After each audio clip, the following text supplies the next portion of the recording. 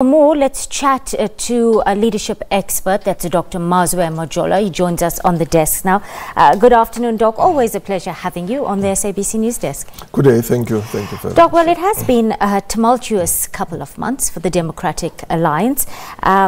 What do you think will be the impact of the mounting scandals that this party has experienced? And it's a party that's always prided itself on ethical leadership and morality and so on. Never coy about fault finding with other leaders, of course. Well, it has been a turbulent times for DA since November, sometimes October, November last year. Well, actually since the exit of Mmusi Maimane. We haven't seen, it has been quite a mute organization. We haven't seen any things happening there, really. Even the interim leader, John Steenhuisen, has been very silent and passive leader.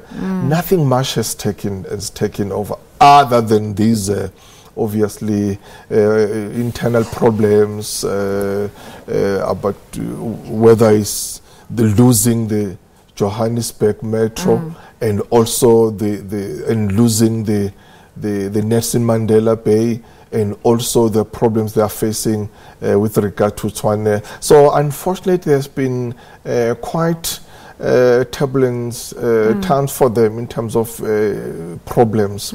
Yes, they need to send a clear message to the public as far as the Tshwane Mayor is concerned, yes. Stephen. Yes.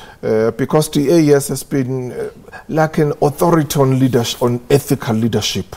So they'll always want to show people that or demonstrate that whatever they say they can practice it. But it has been quite unfortunate problem for them. Yeah. Just on the point of Steenhuisen, you mentioned him now, for all the DA's promises and vocalizing we've heard over the years around their commitment to non-racialism, they still have today a white male at the helm of their party. And I just want to talk about this for a moment, the optics of that and the impact on the public consciousness. Because, of course, a good leader, we know, can come in any color. But is the DA at this point failing to project the image of non-racialism? Well, the DA is really confronted with a huge quandary or conundrum because after the elections, they attributed their loss or their bad results solely on Mmusi Maimane. On Mmusi Maimane, and also that they lost many potential or their members to Freedom Front Plus. Now, they want to try and project the leadership and the organization which will attract back those members or those sympathizers or those supporters to say, we want those people to come back to the organization. While they do that, they must try and retain the black what you call supporters. So this quandary they are faced with in terms of attracting and bringing back the members that they've lost to Freedom Front, but also whatever they do, they need to make sure that they don't lose the black leaders, or rather the black members who are within the party, or the potential supporters who might join them. In terms of the leadership of the DA, we have been told that Steenhuisen is just an interim leader.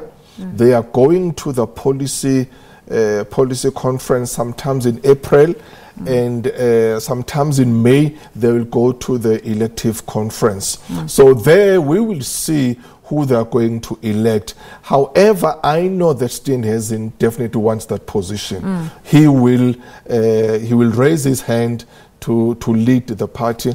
But as I'm saying that, unfortunately, he hasn't been seen much during this interim period. Now, the last time we spoke, Doc, you did mention that the DA needs to future orientate and tackle issues of race, economic transformation, cohesion within its party, and then social cohesion as well, especially given its declining performance in the recent polls.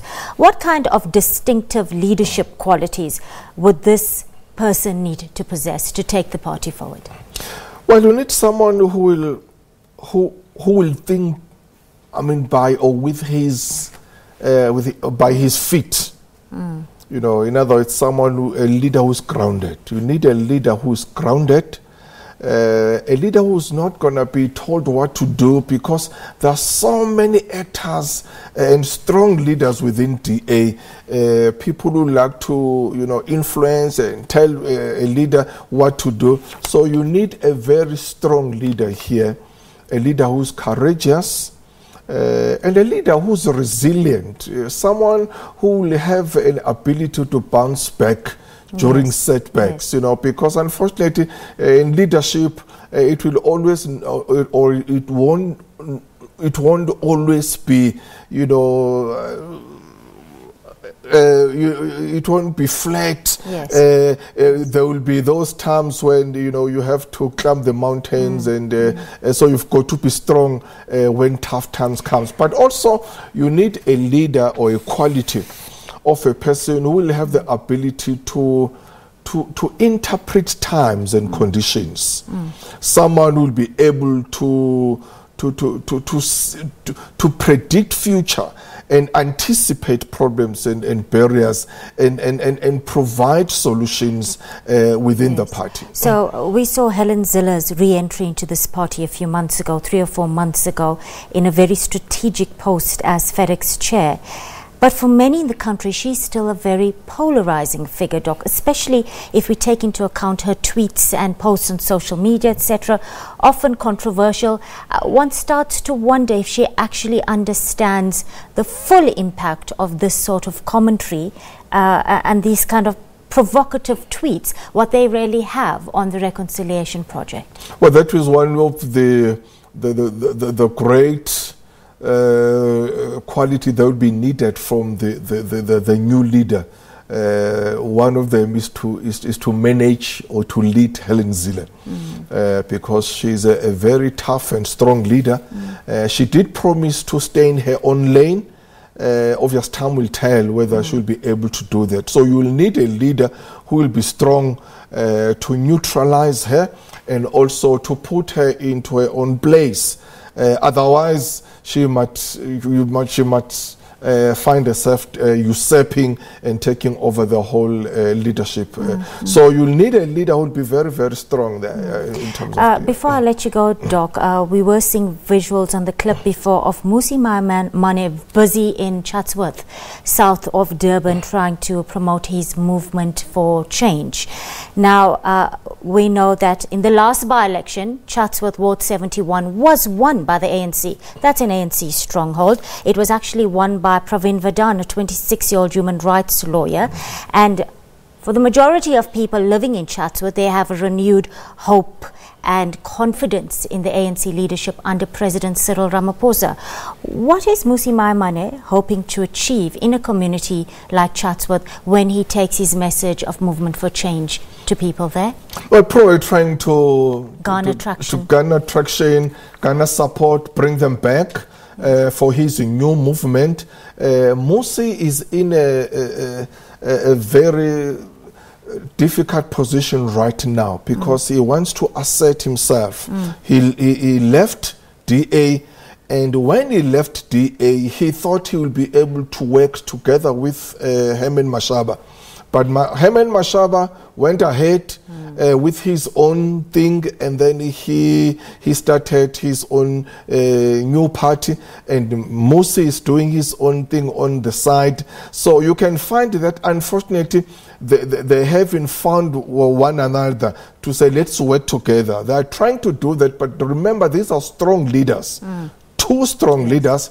My suspicion is that when Mmusi left DA, he thought he will work with Herman Mashaba, and Herman Mashaba would give him the leadership position because obviously he's the one who was leading DA before. But Herman is a very strong leader for himself. He wants to do his own thing, and then Musi is trying to build his own movement on the other side. So he's in a very precarious position right now to make sure that he is certain to build this movement that he's trying to establish. All right, Doc, very quickly before I let you go, for a long time the Democratic Alliance in the country could boast about really its continual national growth, but of course given its decline at the polls, that narrative is in tatters.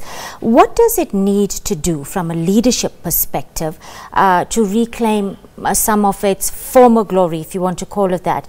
And when the DA next elects its full leadership, top leadership, what will South Africans be looking for? Because we will notice and comment on the extent to which this top leadership reflects a diverse South Africa.